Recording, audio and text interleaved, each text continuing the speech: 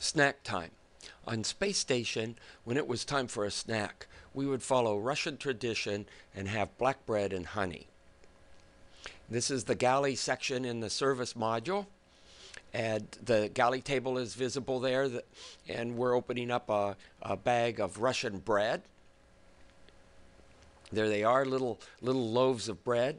Here's a can of Russian honey, miod. You open up the can. There's no Velcro on the Russian food, so to hold them down to the table, you use that strap that's visible. However, with the honey, it's kind of sticky, gooey. So what we would do is we would use what we learned in college in our surface chemistry class, and we'd put a drop of water on the bottom of the can, and then you would use surface tension force to hold the can of honey down to the table, just like that. Voila. And here we are. The honey drawing out little threads. We put the loaves of Russian bread in there. They're little individual loaves, bite size, scaled down to the right size for a Barbie doll. So we would refer to them as our Barbie breads.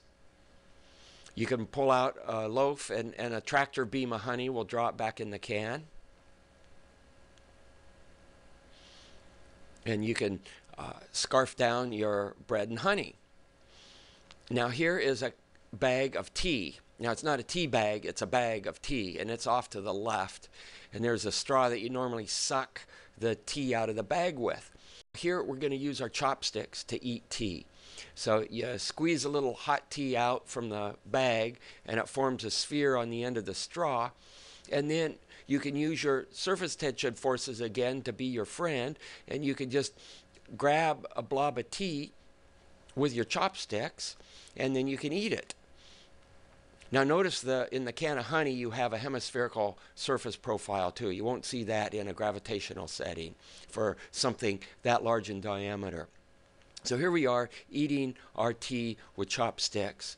Yum yum. There we go. Oops, you spill a drop. It doesn't matter. You just grab it with the chopsticks. And again, surface tension force is your friend in weightlessness. Now here's some peanut butter.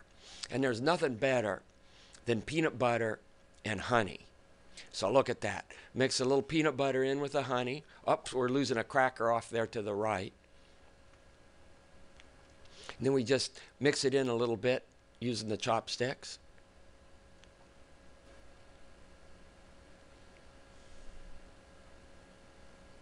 And this is really yummy stuff.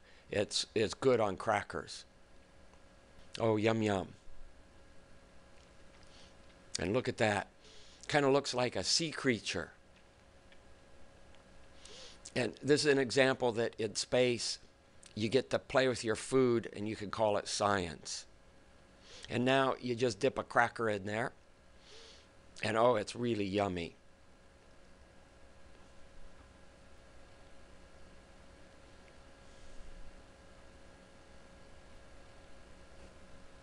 Well, after you're done with your snack, you have to clean up. And here is what we do for cleaning up. You got to smash your cans.